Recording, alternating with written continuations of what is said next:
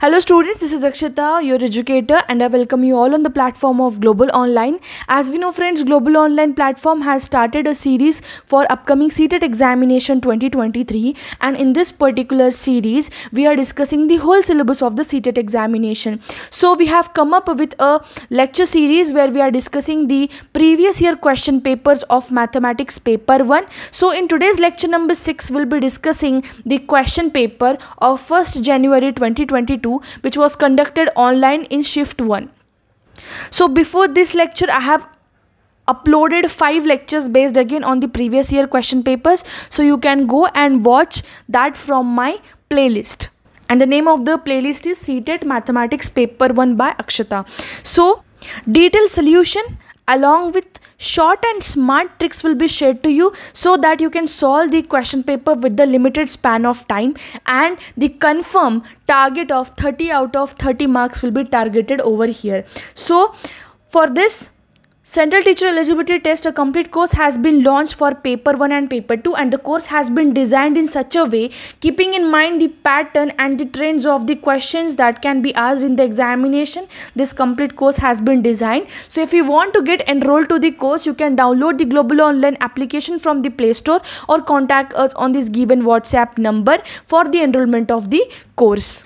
Global Online application is available on the Play Store also, from where you can install the application. After opening the application, you'll find such type of interface where there is an icon named as store icon. Click on it, you'll move to the page called as My Courses, and in My Courses there is search tab where you have to type CTET. Once you'll type CTET, course along with the fees will be displayed downwards, and hence you can get enrolled to the course. Without any further ado, let us begin with the lecture. So the first question of today's lecture is: in a school there are 96 teachers, out of which 3/8 teaches high school classes. If 2/9 of the high school teachers are mathematics teacher, then the number of high school teacher who do not teach mathematics are how much is the question. So try to understand the question first. Look here, in the given question what they have told us is there are 96 teachers in a given school, okay, and out of them 3/8 of the portion of the 98 teachers are teaching the high school classes, and the left out teachers, and from the remaining left out teachers, 2/9 of the high school teachers are the mathematics. Let us understand the question first, that how many teachers are there total? There are total 96 teachers, and out of this 96 teachers, 3/8 of the 96 teachers teaching high school classes. These are the teachers who are teaching the high school classes, okay. So how we can find the teachers teaching high school classes? We can find it out by 3/8 of 96. This is the given data, so this will give me 12 3s are 36. So the total number of teachers who are teaching the high school classes are 36. Okay, now what they have given the second statement, look at the second statement carefully. If 2/9 of the high school teachers are mathematics, now we got how many teachers are there of mathematics? There are 36 teachers. Now out of these 36 high school teachers, 2/9 of the high school teachers are teaching mathematics subject. So how many how many teachers are teaching mathematics? 2/9 of 36. There are total 36 teachers who are teaching the high classes, okay, higher classes, and out of this 36 teacher, 2/9 of the high school teachers are teaching mathematics. It means how many teachers are teaching mathematics? 2/9 into 36. So there are total 8 teachers who are teaching mathematics. Am I right? Yes, 9 4s are 36 and 4 2s are 8. So this will give me total 8 teachers who are teaching mathematics. So what is the thing that we have to find in the question? We have to find that how many teachers are there who are not teaching mathematics in the high school. So in the high school, how many teachers are there? Total 36. Out of these 36 teachers, 8 teachers are teaching mathematics. So left amount are the teachers who are not teaching mathematics, right? So 28 teachers are the teachers who are not teaching mathematics. I hope you have got the question. So there were total 96 teachers, out of which 3/8 were teaching the higher classes. So how many teachers were teaching the higher classes? 36. In this 36 data, 2/9 of the teachers were teaching mathematics. We find it out over here that 8 teachers were those who were teaching mathematics. So out of this 36 teachers, if we minus out the 8 teachers who were teaching mathematics, we'll get the teachers who are not teaching mathematics, that is equal to 28. Okay, so do not get confused. Moving on to the next question now. Let's see now the question number 2. In question number 2, they have asked us 1 upon 2 minus 2 by 3 minus 4 by 5. So what will be the answer for the given question? Okay, so what is the answer? Let us check now. 1 upon 2. So what will be the LCM for 3 and 5? The LCM will be 15. So simply I have taught you that you have to find a common number which is a multiple of both 3 as well as 5. Okay, the least common multiple over here. So how to find it? You can simply start writing the table of the larger number. So the larger number between 3 and 5 is 5. 5 2s are 10, 5 3s are 15, 5 4s are 20. Okay, now in this particular table, 5 is not the number which comes in the table of 3. 10 is not the number which comes in the table of 3, but 15 is the number which is coming in the table of 5 as well as in the table of 3. So it is the LCM over here. Okay, so simply I have taken the LCM here 15. So here, how will I get 15? By multiplying 3 by 5. 3 5s are 15. So if I am multiplying the denominator with the 5, so I have to multiply the numerator also with the 5. So this will give me 5 2s are 10. As well as here 5 3s are 15. So denominator has been multiplied by 5. So numerator will be also multiplied by 3 over here. So 5 3s are 15 plus 4 3s are 12. So this will give me 1 by 2 minus 10 minus 2 will give me minus 2 upon 15. So what will be the calculation? Further calculation is 1 by 2 minus 2 by 15. This will give minus plus 2 upon 15. So this is again, we have to take the LCM over here. So start reading the table of 15, the larger number. So here 15 does not comes in the table of 2, but 30 comes in the table of 2 over here. So I'll write 30 as the LCM. So by multiplying 2 by 15, I am getting 30. So I have to multiply the numerator also by 15. So 15 plus, here I am multiplying by 2 to get 30. So numerator also will be multiplied by 2 over here. So this will get 15 plus 4 upon 30. So this is 19 upon 30. So 19 upon 30 is the answer to the given question. So option number 4 is the correct answer. Moving on to the next question now here. What is the difference between the face value of number 7 in the number 4782 and 32170? We have to find the face value. We know the face value is the number itself. We have already solved ample amount of questions based upon the face value, place value, local value and all. Okay, so here number are 4782. Whether the number is anything, we don't matter what the number is here, because we are talking just about the face value, and the face value is nothing but the number itself. So the face value of 7 in the given number is a 7 only, and the face value in the next given number is also again 7 only. We have to take the difference of it. It means 7 minus 7 is going to be 0. So 0 is the answer for the given question. Okay, we know the concept of face value. If you are not able to understand what is face value, simply make a thing or make a note of it that the face value is nothing but the number itself. Okay, moving on to the next question. Which of the following statement is not true for the set of whole numbers? So let us go option wise. Option A is a plus b is equals to b plus a. Option B is a minus b is equals to b minus a. Option C, ab is equal to ba. Option D is a plus b plus c is equal to a plus b in bracket b plus c. Okay, for this I'll take an example and then I'll just solve all the options over here. Let a is equals to 2 and b is equals to 3. I'll just start inserting the values in the given option. For option number A is 2 plus b is 3 is equals to b 3 plus a 2. So this will give me 2 plus 3 is 5 is equals to 3 plus 2 is 5. So this is equal. For option number 2, let us check now. 2 minus 3 is equals to 3 minus 2. So here I'll get minus 1 is equals to 1. So this is not equal, actually this is not equal. Okay, for option number C, a into b, that is 2 into 3 is equals to 3 into 2, right? So this is giving me 6 is equals to 6. This is also equal to. Okay, here 2 plus 3, I'll consider the C as 4 is equals to, a is again 2 plus b is 3 plus 4. So 2 plus 3 will give me 5. 5 plus 4 is equals to 9. This is equals to 2 plus 3 plus 4. This will give me again 9. So 9 is equals to 9. But option number second is not following for the set of whole numbers. So the option number second is the answer for the given question, because this is not true for the set of whole numbers. Got it? So moving on to the next question now. When asked to divide by a number of 6, Rani has divided the number by 9. Okay, and she got the remainder which is equal to 21 and the remainder as 3. Realizing her mistake later, she divided the number again by 6. So what is the question and the remainder they have asked us? What is the question? Try to understand.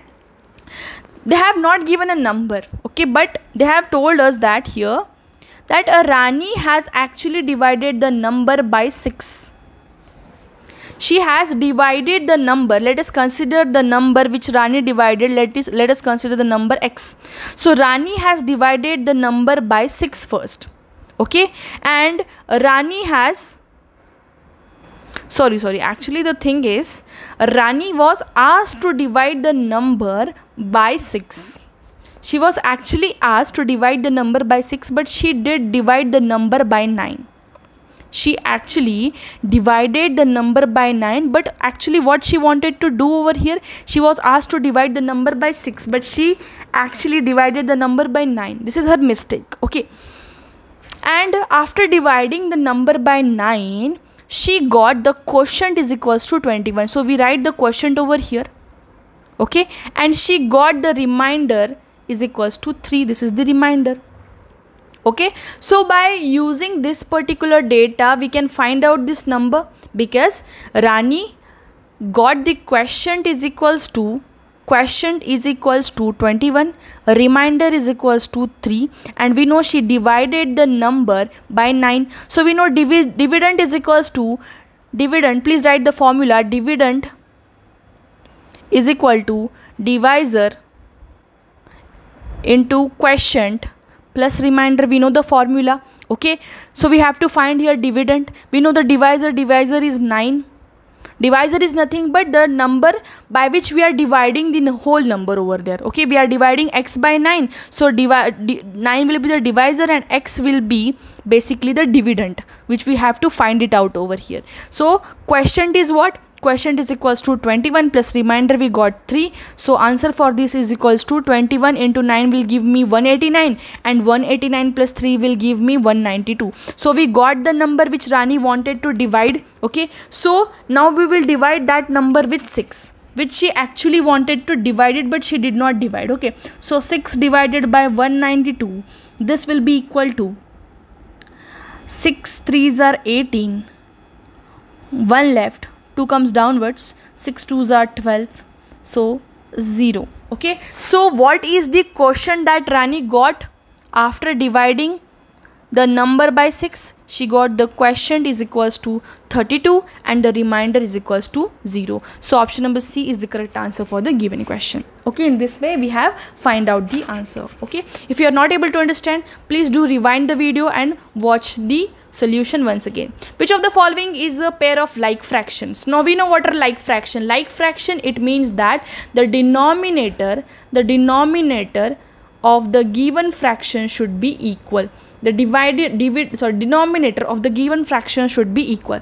In option number 1, the denominator is 3 and for the other fraction it is 2. So this is not the like fraction, this is unlike fraction.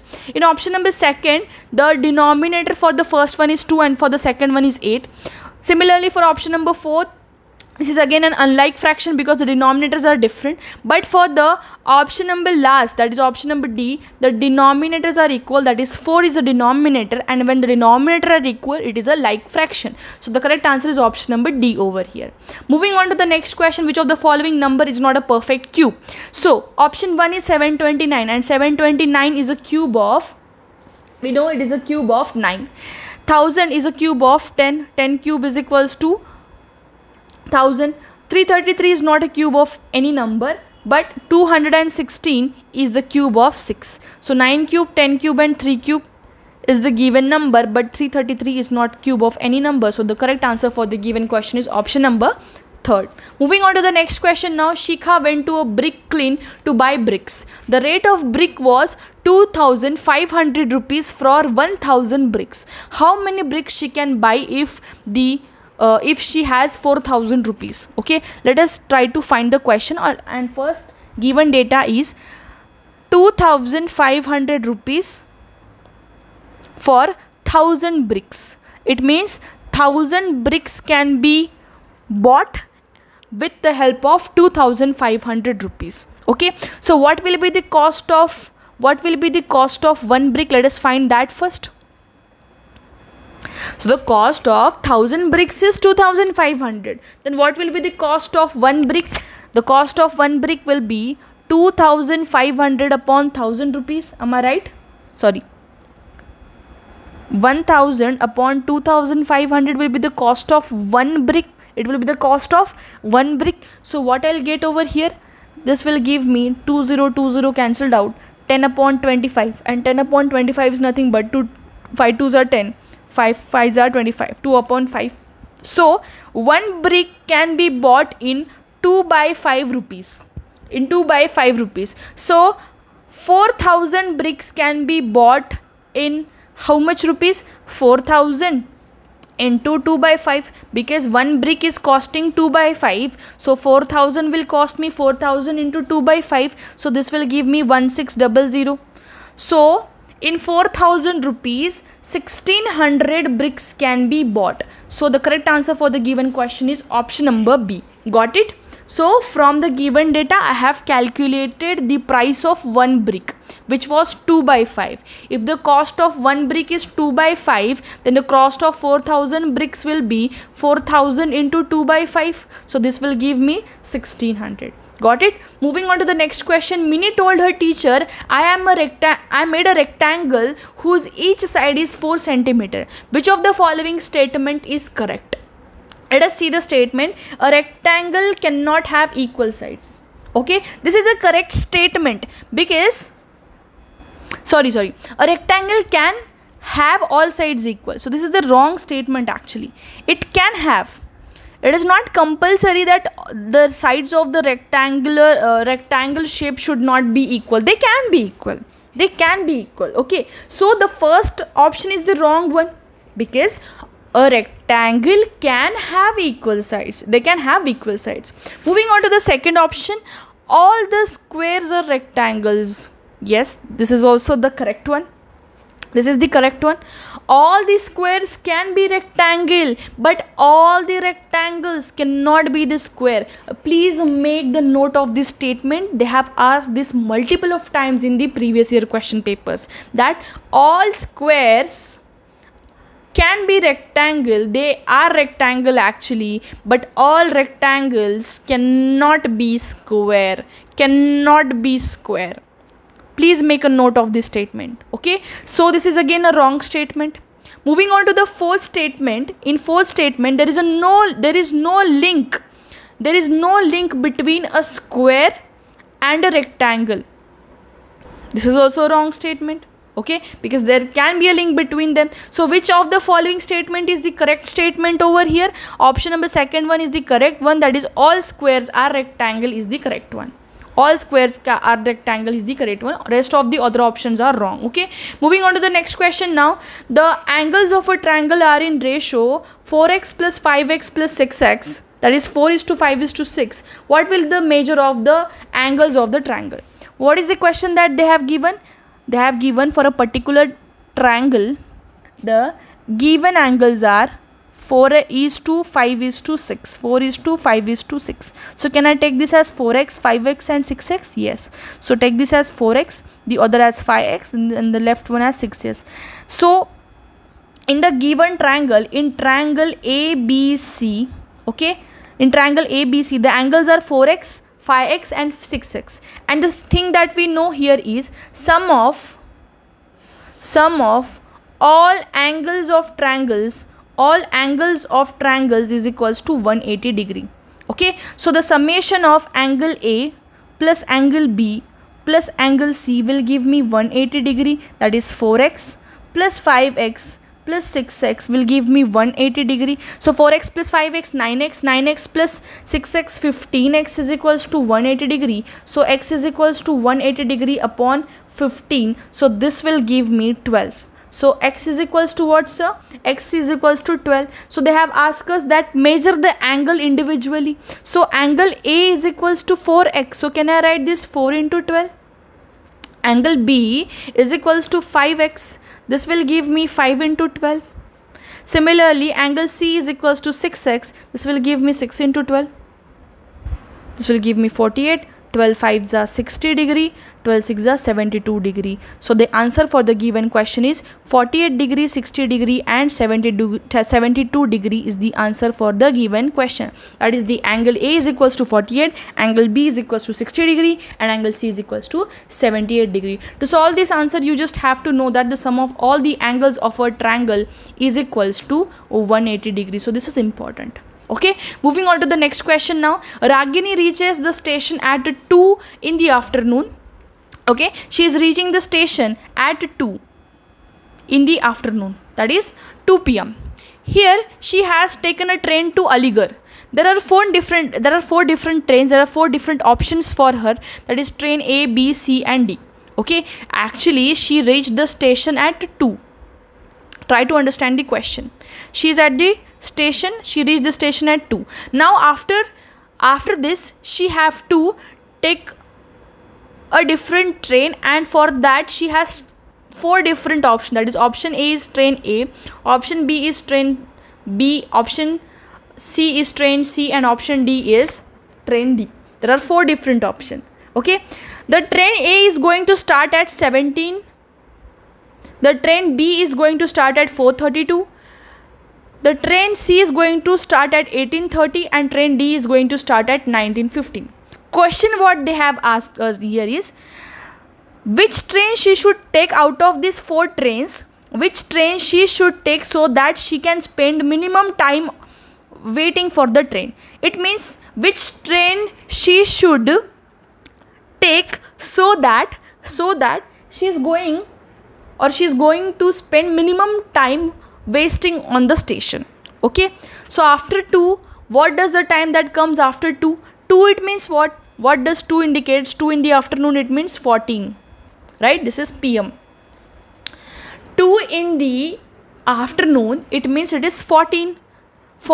So after 14, which is the time closer to 14? After 14, time which is closer to 14 is 17. Okay, so the minimum time she can spend when she takes train A only.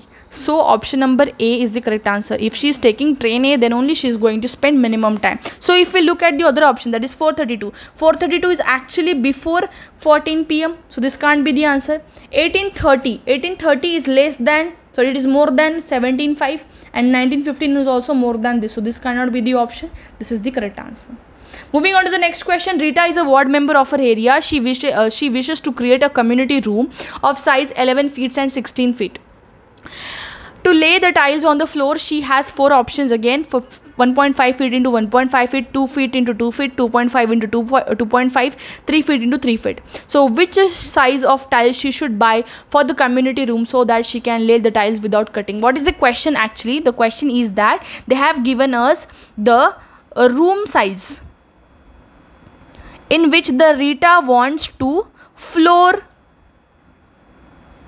that is 11 into 16. Let us calculate the area. To calculate the area, we know area is equals to 11 into 16. This will give me 176. So the area of the community room is 176.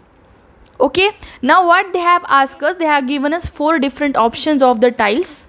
But we have to lay the tiles in such a way that we are not going to cut the tiles and we are going to floor the whole room. So what we are going to do here is simply divide all the given options by the area. What does it means? 176 divided by 1.5 into 1.5 divided by 1.5 into 1.5. So answer is going to come in points again. So this cannot be the answer. Divide 176 by 2 into 2. It means divided by 4. 2 into 2 will give me 4. So the answer is going to come in complete whole numbers. So this is the correct answer. If you see for the other options as well, if we divide 176 by 2.5 into 2.5, the answer is going to come in points. So here again we have to cut the tile. If we divide 176 by 9, again the answer is going to come in point. So again here also we have to cut the tile. So only for 2 into 2 feet, that is when we divide the given area by 4, we don't have to cut the tiles because the answer is not coming in point. It means we don't have to actually cut the tile. So this is the correct answer. 44. Okay, moving on to the next question. Miss Renu divided her students into 8 each, group of 8 each, and asked them to record their weights. See, she further asked the groups to calculate the mean weight of their respective groups. Group A, which consisted of 8 students, measured their weights and calculated their mean is equals to 38.2 kg. Later on, they realized that the weight of one of the students they recorded is incorrect. Instead of 25.9, they recorded it as 29.5. What will be the correct mean for the group? Okay, to answer this question, first let us understand the question. What they have given is Renu, the teacher, has divided her students into certain groups, and in each group there are 8 students. How many students are there in each group? In each group there are 8 students. She said that calculate the weight of each student. First calculate the weight of each student and then calculate the mean, that is average of each group. So there were 8 students in each group, so they calculated their individual weight and then they calculated the mean and the average of each group. Okay, so what they have told here is the mean weight for group A. Now we have to target the group A. Let us consider this as a group A, and in group A there are total 8 students. So when they calculated the average weight of all the 8 students, it was 38.2. But there was error in this. What was the error?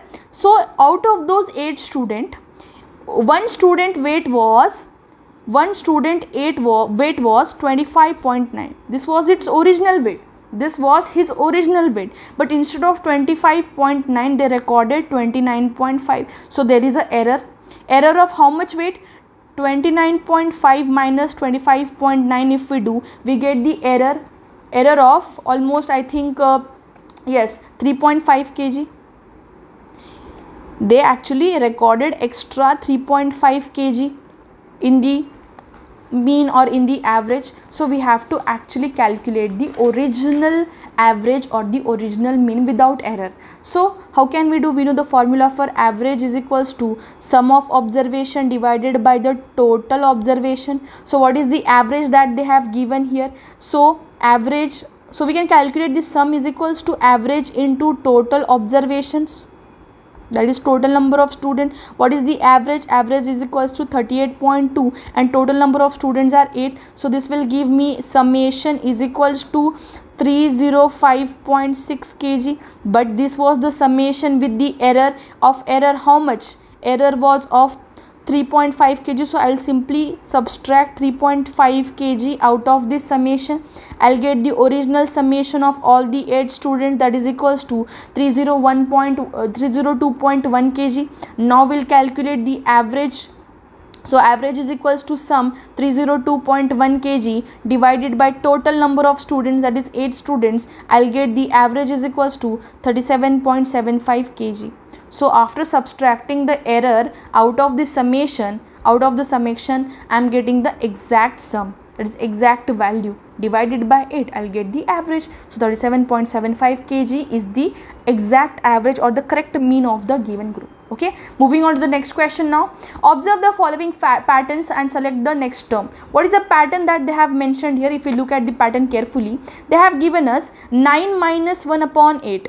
Okay, then they are actually adding one number to the given number. That is what they are actually reversing the pattern and adding one more number. That is 9 was the first number. They have done 9 minus 1 divided by 8. Then instead of 1 they have taken here 2. Okay, and in 9 they have added one more number after 9, that is 98. The number that comes after 9 is 8. The number that comes after 8 is 7, 987. Okay, the number that comes after 7 is 6, so 9876. Okay, so what should be the next number that should come here now? 9876 was the last. So what should be the next number that should come after 6? It should be 5. So what are the numbers that they are subtracting over here? -1, -2, -3, -4. So they will subtract here -5 and divide by 8 as it is. So what will be the answer that we are getting here? 1 2 1 2 1 2 3 1 2 3 4. So we will get here 1 2 3 4 and 5 as the answer. So the correct answer for the given question is option number A, right? That is 98765. 98765 -5 divided by 8 is equals to 1 2 3 4 5. Got it? No, this is not the answer actually. The correct answer is option number 4th. That is 98765 -5 divided by 8, 1 2 3 4 5. Got it? So this is the next question. Now Riyanshu had a currency note of 10 and 20. She uses 2 notes of 20 and 1 note of rupees 10 to form rupees 50. How many other combinations are possible to form the same amount using both the currency notes? You can ignore the spatial arrangement of the currency note. What is the question talking about? That Riyanshu has actually used 2 notes of rupees 20. That is 1 note of rupees 20, the another note of rupees 20 plus the another note of rupees 10 to form rupees 50. Okay, so how many such combination are possible to form rupees 50 is the question. So simply what I can do here is 20 rupees plus 10 plus 10 plus 10. So this is giving me a combination of how many notes? So this is giving me, this combination is giving me rupees 50 ultimately. So such one more combination is possible. So this is the correct answer, 1. Okay, got it? So this is the answer for the given question. So 15 questions I have solved out of the 1st January 2022 paper which was conducted online. Okay, so if you want more such videos, you can let me know in the comment section, and if you are new to the channel, please do subscribe the channel and please hit the like button if you are liking the video, and let me know in the comment section and subscribe the channel. And thank you for watching it. Share to the maximum people who are preparing for the CTET examination. Have a great day everyone. Bye. Thank you.